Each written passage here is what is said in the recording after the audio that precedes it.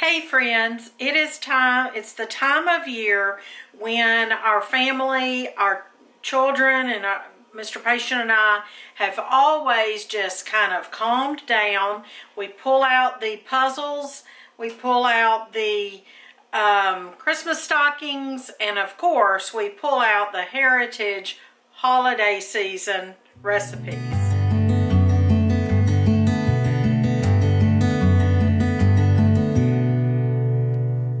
Welcome to Heritage Ways. I'm Miss Katie, and this is where we honor home, celebrate heritage, and spread hope. This is our house, our new old house that we bought here in a village right on the edge of Amish country, Ohio. We've just moved this summer from Middle Tennessee, where we've lived all our lives, and now we are here in Amish country, Ohio. And we've named our house Heritage House, a village homestead, because that's what it is. It's a village homestead in progress, in work in progress. So welcome here to Heritage House Kitchen. And today I am making it's a heritage recipe, but I know y'all have heard of it because a popular cereal company made it popular and famous this time of year. But my great-grandmother, whose given name was Brownie, that was her given name at birth, Brownie Trousdale. Well, Trousdale was her maiden name, Brownie Hobbs Trousdale. And so she made this. So I don't really know when the cereal company started putting it on their boxes or what have you. But it is right there on the Chex cereal box. But my recipe is a little bit different. And it's actually in my cookbook. This is my cookbook from Katie's Kitchen, Volume 1. And y'all have asked, several have asked, and I do hope to have, Lord willing, I would like to say 2021, but I'm not sure that's going to happen. So 2021, 2022, maybe the second one will come out then, but I have so many ideas for other books in my head too. So all that's going around in my head. On page 34 is called, it's Party Mix. Now that's what my family called it. Actually, my mama also called it Nuts and Bolts. I think it's called different things, but I call it Party Mix. And this is my mother's, actually it says on here, because in my cookbook I tell background of the recipes, where I got them, stories of the recipes, and that kind of thing. This makes 13 cups, and I said my great-grandmother Brownie Hobbs Trousdale and my grandmother and my mother used this recipe, and I made a couple of adjustments. Mainly adding more spice than it called for. And I usually add even more than what my cookbook says, honestly. So this is what we're making today. And you've probably had it. You've probably made it. But I encourage you to just follow along, just to be welcomed into my home, into my kitchen. I wish you could just have a seat right there at the bar and we could chat while I'm making this. But we can't. So here you are. And let's just chat and make some Chex Mix today, or Nuts and Bolts, or Party Mix. Also, I am going to give a shout out to my friends at Two Family Homestead, fellow Ohioans, and I giggle because it's still new to me to say I'm an Ohioan. That's very, very, I'm getting used to that. But so Sherry has got a collaboration right now, Holiday Collab 2020, and I am going to include this video in that collaboration of just favorite family holiday snacks or foods. So thanks to Sherry and Daryl for putting together that collaboration, and I hope you enjoy those videos that are on that playlist. I know I've already enjoyed 2 of them so far, so thanks a lot for that. Let's get started making the Chex Mix. I'll give you measurements here in a minute. I'll let you know so you can jot those down. Or if you have a cookbook, you don't have to worry about it. But I've got the pretzels, I've got the cheese crackers. We'll talk about that in a minute. And I've got the mixed nuts, and I've got these different kinds of cereal. So right now I'm going to move this out of the way because I've got my butter melting in the oven. Now I'm using one of those dark roasting pans. And in the recipe, my mother had a notation in the recipe that says don't use a dark roasting pan because it would burn. Well, I have always used the dark roasting pan for 30 years. Can't believe I've been cooking for a family for that long, but I have. But anyway, and it's never burned. The key is to just stir it every 15 minutes for an hour. So I've got it on 250. And I just put this in straight away.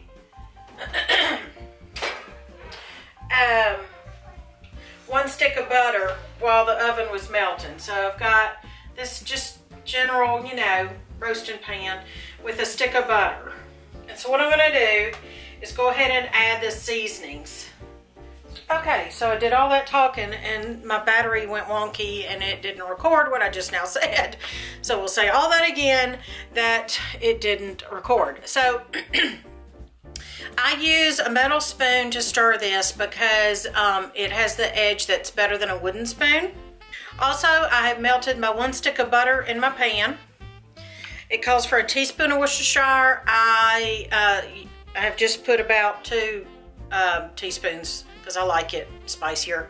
And I usually use Bragg's liquid aminos and I couldn't find mine right now.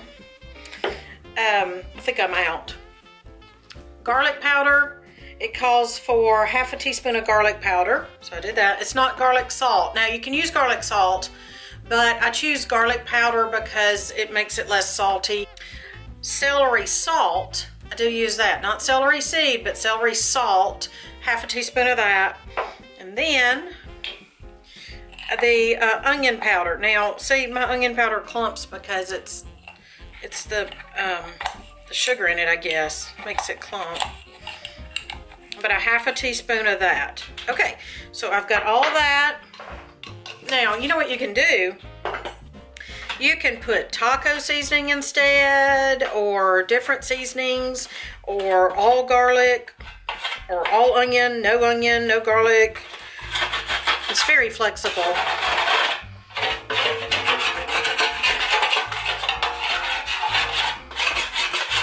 Now, if it burns, what's going to burn are the solid pieces of the butter. So that's why you stir it every 15 minutes for an hour. 2 cups of cheese crackers. Any kind of cheese crackers, like the fish shape or whatever. Now, when I was growing up, and the women in my family made this, they put tidbits. I think maybe Nabisco made those, and I loved those things.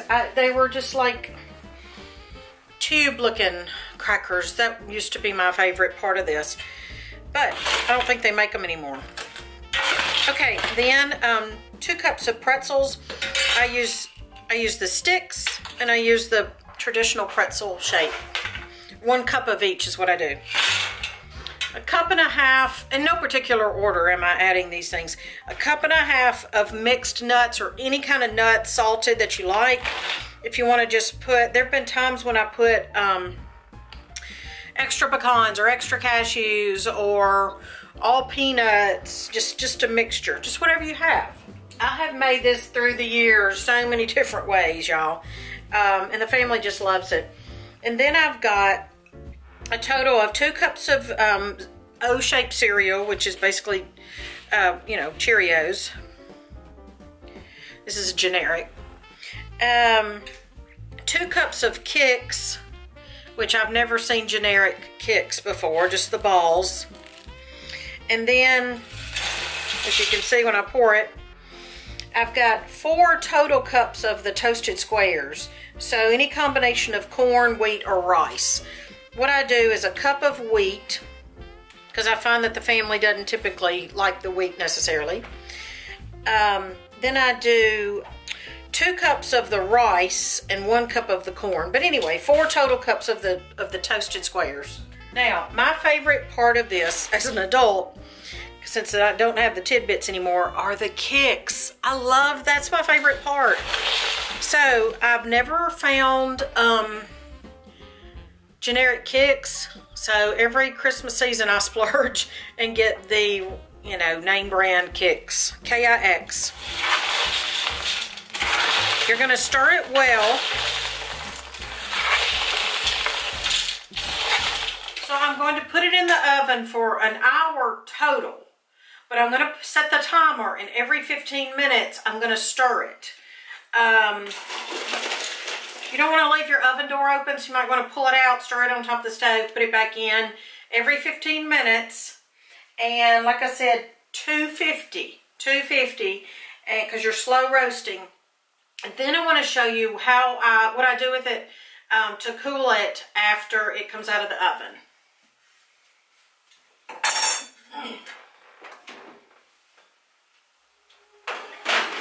Okay, per usual in my house, stuff always happens. Like, wah. Okay, I am about to take this out of the oven, and I laid out my newspapers. Okay, the kids are decorating gingerbread houses over here on the bar. I'm going to show you. And I laid out my newspapers, and what I typically do to save paper towels so that I don't have to buy reusable stuff is I typically use like my cloths like this. Get it away from the food. You know, just like a cheesecloth type bar, what do you call it? Bartender cloth or whatever. So, I opened my drawer over here where... I'll just show you. Excuse my dirty bowl. So I opened my drawer in my white rice flour that I had in my drawer. It's my ferment materials and my sourdough stuff and all that. Anyway, mice, apparently, that I didn't know I had eaten through this in my kitchen drawer. Oh my goodness. Okay, I know that's not what the video's about, but we're also about real life here. So, having said that, I'm laying down paper towels after all. But I just wanted to point out to y'all that you could use towels like I always have done. Now I've got drawer cleaning out to do today. That was not on the agenda. But you know, when you live in a rural area, or maybe even not a rural area, I don't even know. Do you city folks have mice? I don't remember having mice the once or twice we've lived in the city. Okay, now I pour out the Chex Mix on here. Now typically I would lay it on the big area, and then when I asked them if they wanted to decorate the houses, I forgot that I had to do this. So I'm just gonna kind of pour like this, and I'm gonna lay it out to dry. To cool, rather. And then I'm going to put it in an airtight, mouse-proof container. Little Miss is laughing. It's not funny. I know. So sorry I laughed. Oh, well, I'm sorry. I have mice that I didn't know I had. I knew because we have mouse holes downstairs. Well, but downstairs is not upstairs. Okay, this is it. Kind of spread it out to let it cool. I have a lining of newspaper, and then 2 layers of paper towel. If I were using my clean cloth like I've done in the past, then I you know, would just wash the cloth, no problem. We have a video series of how to make the gingerbread house pieces. But we actually had these kits left over from RV Life last year, so they're putting those together this year. So there we have it. We have our party mix, and my favorite part is the Kix balls. I'm curious to know what your favorite part is. What's your favorite part of it, little buddy? The little pretzels. The pretzel shape or the sticks? Sticks. What's your favorite part, little Missy? I think I gotta agree with you. I like the balls. Kix balls. It's good. It's spicy. little buttery. It is great to have as a snack. And it's essential around here these days, holidays. Talk to y'all later. Remember, faith over fear and truth and freedom are worth fighting for. Y'all remember that. Love y'all. Bye-bye.